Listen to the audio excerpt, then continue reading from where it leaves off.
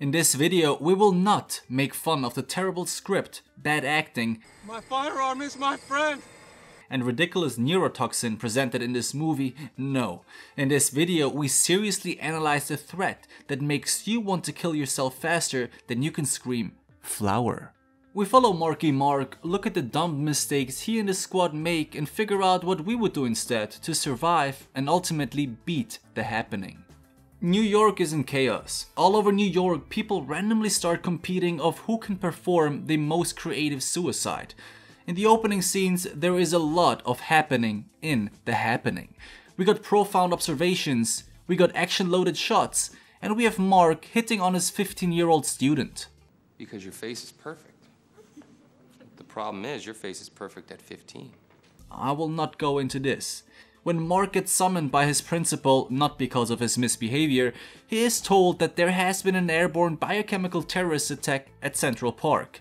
The symptoms are confused speech, physical disorientation, and finally, suicide. And suddenly, I am very okay with COVID and PM 2.5.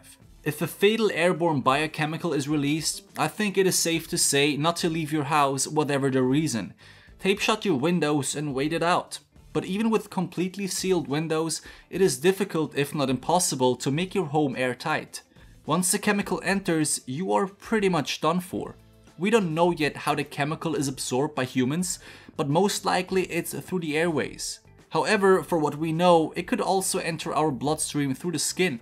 The best way to stay safe in this situation would be to get a military-ranked airtight overall plus same level gas mask. Ain't no neurotoxin getting you in there. If you have an airtight bunker with a sophisticated filtration system and enough canned food for several months, then you may take use of that too until the situation has improved. Just make sure you can receive and send out signals to communicate and stay up to date. Also, you may want to store appropriate gear in there as well if you need to peek outside for whatever reason.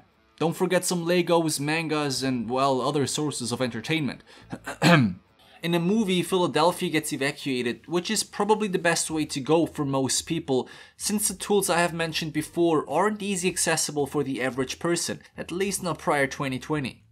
But evacuating a massive city like Philadelphia comes along with different kind of challenges.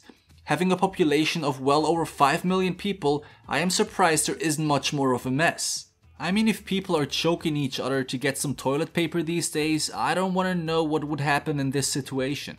The biochemical gas has either reached or been released in Philadelphia by now. That is 3 hours since the first incident in New York. Logical conclusions are that it's either another separate attack or it traveled from New York down south. If it traveled down south, we can assume that the toxin travels around 40 meters per second given the distance between NYC and Philadelphia. That is pretty fast and impossible to outrun and still very difficult to drive away from. The dangers of an airborne attack are mainly caused by its unpredictable nature and incredible fast spread, both dependent on the wind direction, humidity, and other environmental factors such as temperature, which we have no control over. Interestingly enough, the chemical doesn't seem to affect animals, as we can see here. Not sure what that means, but it sounds like what a scientist would say before he would solve the problem. The train that our characters took to get out of the city has stopped in the middle of nowhere. Everyone gathers at the local diner and we get to see another yet highly creative suicide.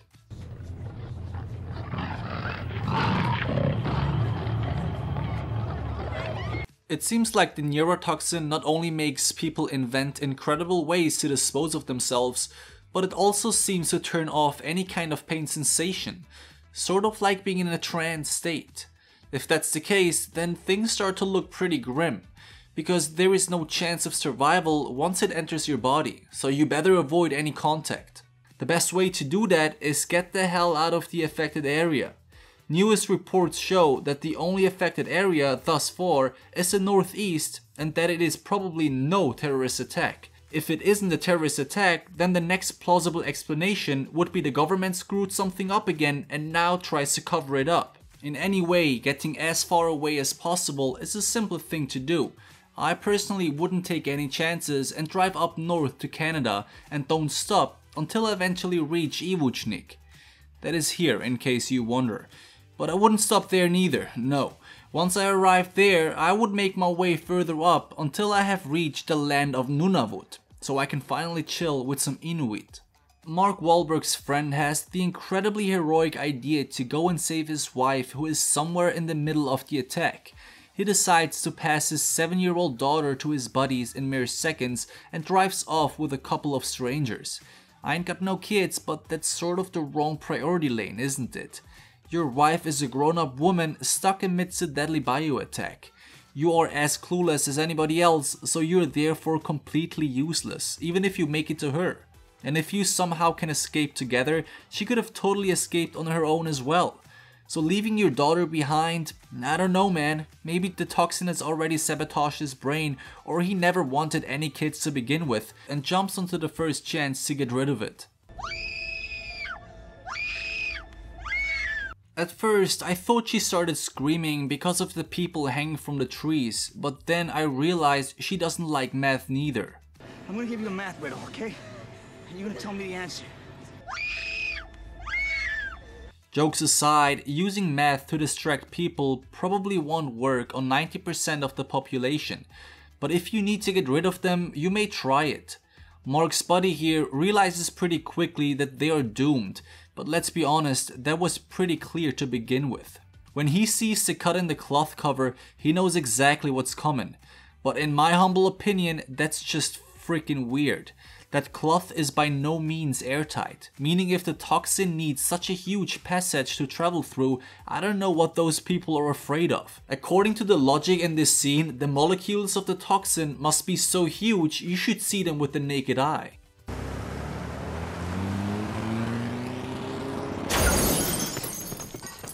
That storyline ended pretty quickly. Meanwhile, Mark, his wife and the kid travel with an elderly pair. I love how they spot dead people just meters away from them, implying the neurotoxin is definitely around here, yet nobody puts in the slightest effort protecting themselves. It is well known by now that it's an airborne chemical that is wreaking havoc. How come none of these people use something to cover their airways? I mean, at least you're actively trying to stay somewhere inside or cover your mouth and nose with whatever you have at your disposal. Those people do literally nothing. Ultimately, they take a different route and meet a bunch of other people coming from all directions, reporting deaths everywhere around. Meaning they were in an unaffected area with casualties 360 degrees around them. If the toxin is literally all around them, it won't allow you to move anywhere. The obvious problem with that is that sitting tight in an open area will inevitably end in your death. It's just a matter of time. But if you can't move nor sit tight, then what can you do? One of the best solutions would be to seal off your car and make it airtight, assuming you have the appropriate tools to do that. Let's calculate how long you could survive in an airtight vehicle before you die of carbon dioxide poisoning exhaled by yourself. Our characters drive in a Jeep with pretty large interior space. Let's estimate that to around 65 cubic feet of complete airspace. The average person breathes around 300 cubic feet per day.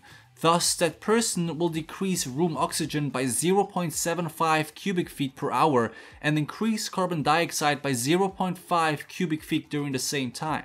We have 5 characters in the car, so we have to multiply the digits with the factor 5, resulting in a complete decrease of oxygen of 3.75 cubic feet per hour and an increase of around 2.5 cubic feet carbon dioxide per hour. Dangerous carbon dioxide levels are above 10,000 parts per million and especially dangerous above 30,000. If we take 30,000 parts per million as an arbitrary death point, then 1.95 cubic feet CO2 inside our airtight Jeep would cause a potentially deadly carbon dioxide poisoning, leaving only roughly around 45 minutes before our characters would need fresh air. Suffocation triggered by low oxygen levels, on the other hand, would not happen until well over 60 minutes inside our Jeep. But the group in our movie has different plans. We need to stay in groups. Stay together. Thank you, Captain. Thank you for your elaborate presentation. The people pack their stuff and begin their journey to Mordor, is what I would like to say, but they are just heading to Arundel County. Basically, they have somehow concluded that the neurotoxin somehow targets larger groups of people, and well, Arundel apparently has no significant population. Mastermind right there. I can tell you, I wouldn't stay with those people by choice. My firearm is my friend. That were his last words.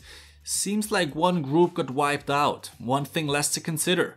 Mark miraculously concludes that it must be the plants and that the plants only target large groups, indicating why his group was left out. Sweet conclusion and definitely helpful, but it doesn't change the fact that the chemical that's making people act more awkward than normal is still airborne.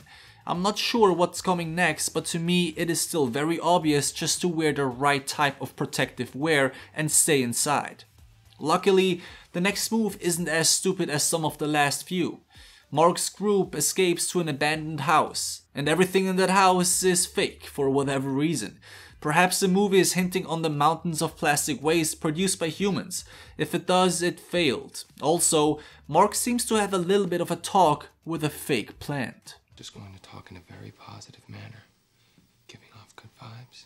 If Arundel was chosen because of its insignificant population, then this house should have been the Holy Grail. I don't see any reason to leave that place unless it's to gather food. Meaning they can easily go for another day or two without having any. Besides, when you have to abandon your home due to an attack or something of the like, you should always bring along necessities such as snacks, water, a knife, and other essentials, making your life much easier if the days to come look bad. The little girl gets hungry, so naturally they stop by a random house and have some fun on the swing hanging from a tree. I for a second forgot they are escaping an airborne neurotoxin. Mark and the two teens are checking if somebody lives in the house. In the next 30 seconds, the teens get shot through the opening in the windows by the gentleman owning the house. He didn't want our characters to enter because of the deadly gas that is lurking outside. Go figure, how about you get some new windows without any holes in it? This movie is like a project done a day before deadline. But our three characters continue the development of this sophisticated storyline and end up at another house. Whoa! This time a lone woman lives here. She lives off-grid, grows her own food, and has no electric line connected to her house. She could be Amish. She seems to be another brain-dead character in this movie paired with some paranoid behavior. Our characters spent the night there. If you had to choose between being an overnight guest at a lone, old, paranoid lady's house that's given off "I'll poison you and eat you later" vibes, or spend your night outside while a poisonous toxin is going to kill you, would you sleep under a tree or on a field? Our characters somehow survive this night, but Mark doesn't seem to be able to avoid conflict with this creepy old lady. But he tries his best to establish common ground. Just hear me out. See, I'm a teacher. Apparently, telling other people that you're a teacher is a strategy out there. Rhetoric 101, establish trust. Luckily, this quick side story ends fast, with Mrs. Jones smashing her head through the windows after the toxin has reached her. God bless her. It seems like the flowers don't care anymore if you are a group of people or just a solo traveler. They target you nonetheless. Mark stuffs a cloth underneath the door to prevent airflow, kind of like a teenager that is about to light a joint but doesn't want his mom to figure it out. It doesn't work. But the greatest scene has yet to come. Mark hears odd sounds and goes having a look. He realizes that his wife and the girl are playing in the old field hut over there. Both places are connected with a speaking tube, allowing effortless communication. Close the windows and the doors, Alma. Why? Why? Really? You've been escaping an airborne neurotoxin for the past 24 hours. What the hell are you doing over there? I don't think this is the time to hang loose. Especially when you know that the toxin that's been killing thousands of people in the past 24 hours is probably released by plants. You are literally surrounded by nature.